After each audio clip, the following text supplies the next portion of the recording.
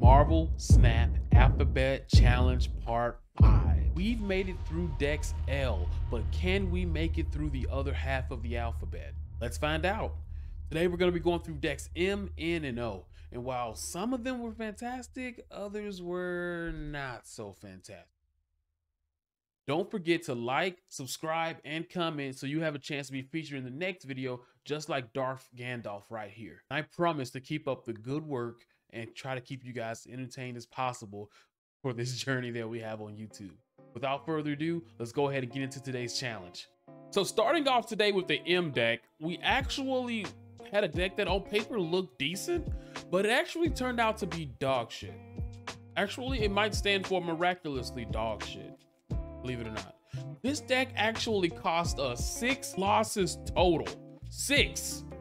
That might be even more than the E deck from like the first video. I don't honestly remember. We lost so many times and my memory is fading. And even the victories that we won, we only got a cube gainage of 2 from each, which required us to have to keep playing.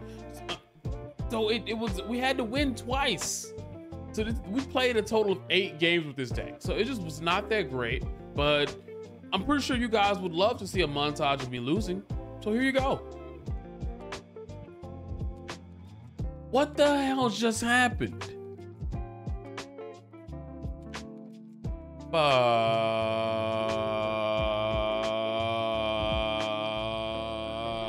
Moving on. That is not enough. Crap.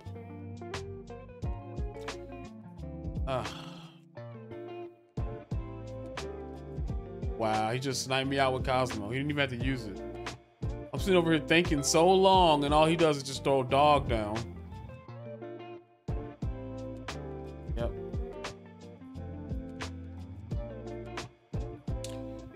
Oh, I saw it coming. I saw it coming. It's like there was nothing I could do, right?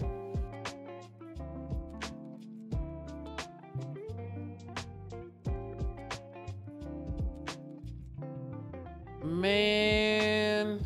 Now, getting into the actual good part of this deck, we won and we were able to leave this deck, was actually some pretty decent games, not gonna lie. So I do gotta give it up. Magneto and Morph were both the star players of this deck. Like, this deck, I don't think we would have been able to win if we didn't have these players.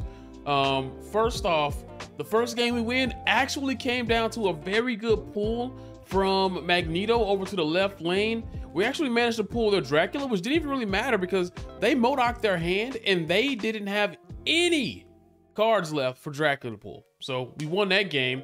And the next game actually came down to a Sinister London play with Morph. I took a chance, and I am a believer in Morph.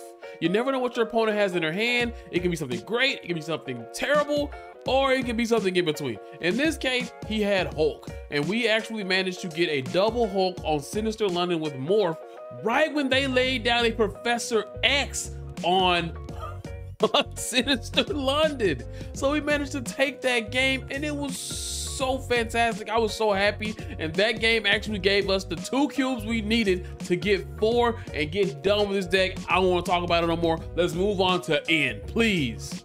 So the first game of the N deck actually doesn't count. I swear to God it doesn't. It was a Shuri game, and I'm just gonna say that, we have to pay the Shuri tax and we have to move forward with our loss. It is whatever, but I'm gonna say it didn't count. So the real first game of the N deck actually went swimmingly. And what happened was it started out with Kiln on the left, and we're rushing to fill it up before turn 4, and I managed to win that lane by 1 point. But the next turn, the opponent actually throws out Killmonger, takes out my Nightcrawler, and we're losing by 1 point at this point. And at this point, I don't think that we're gonna be able to make it, right? But chat actually manages to remind me that we have Silver Surfer in my hand, and we're able to buff that Kiln lane to take it by 1 point yet again. And that was awesome. I gotta give a shout out to chat, because I didn't see the play, and they managed to actually help me take this game. The last deck, O, actually ended up being the best deck so far tonight. And it was actually pretty funny. Me and my opponent end up having somewhat of a goblin war, and they end up losing big time. And pretty much what happened is Jotunheim's over on the left. I have Green Goblin. I decided to toss Green Goblin over there, start racking up some negative points. And as he's growing, my opponent decides, you know what? I'm gonna give Loopy a taste of his own medicine. Drops a Hobgoblin over on the right. The only thing is that they failed to realize that in my hand, I had the All-Father himself, Odin. And we were able to reflect the Hobgoblin with Odin. And everything was great. It was like 16 points of power heading over to that side of the field that he was not expecting. And it just all worked out in my favor. I think it was a big brain play, an ultra big brain play that I was not even aware that I was capable of doing. Quite honest with you, that's fine. Anyways, we managed to win it. We got 8 cubes and we were done for the day. That was fantastic. We can move on to the next part of the challenge. Finally. Hey Loop Troop, LoopyFist here. Just want to say thanks for watching today's video. If you really enjoyed what went down today, be sure to click my face right here so you guys can subscribe to my channel. Or if you can't wait and you want to get to more Marvel Snap content, click this right here and you'll be injected into more Snap content from me, your boy, Loopy. Thank you.